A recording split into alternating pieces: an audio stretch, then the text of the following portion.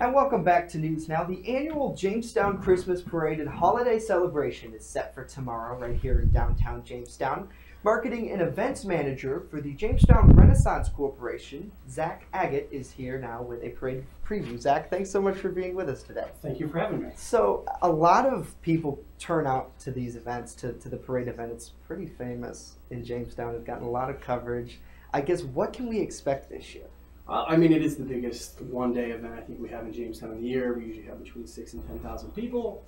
It's great. We have the Research Center back sponsoring again as the presenting sponsor, and we'll have the annual tree lighting. That'll be about 6:40 after, with a national anthem to follow, and then we'll be doing the entire parade, and we'll end with Santa and a good fireworks show for everyone. So that's exciting. Exactly. So for your job, I'm sure, is it a lot of work trying to get things together? What do you do specifically? So, the biggest thing has been collecting applications and getting all that set up, but working with the city to make sure we have everything they need permit-wise, and having the parks department has been great. The Parks Department has been great, setting everything up, and the holiday decorations look awesome, but the police department, the fire department, they all are involved with making sure everything's running smoothly, and the BPU with some power, and it's great. So everyone's helping out everyone. And that's really what this parade is about. And we've seen over the last few years of people really coming together. I know I was last year that I think K-9 Mitchell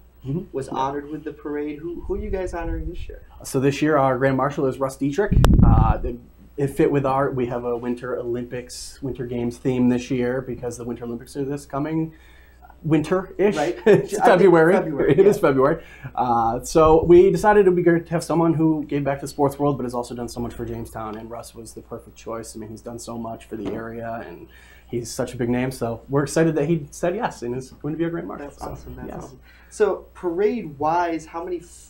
I guess I don't want to necessarily use the word floats, but how many folks are going to be involved? So we typically say units, just because some of them aren't floats. We encourage people to at least decorate what they're putting in. You should at least put Christmas lights on your car. You know. Yes. As of this morning, we had 77 units at this point, and some of those might have one or two. And sometimes people show up last minute, and you might not be in the parade book, but at least we probably won't turn you away. So. Right, exactly. Yes. So, and can we look forward to candy again this year? Oh, I'm sure there will be candy, and a reminder to everyone, do not throw your candy if you're in the parade. Please hand it.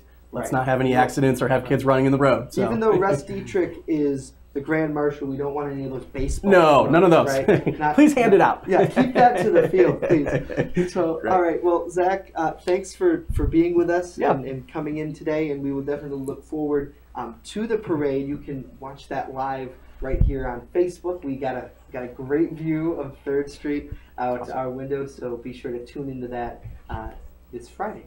Thank you so much. I appreciate it. Yeah, thanks for coming in.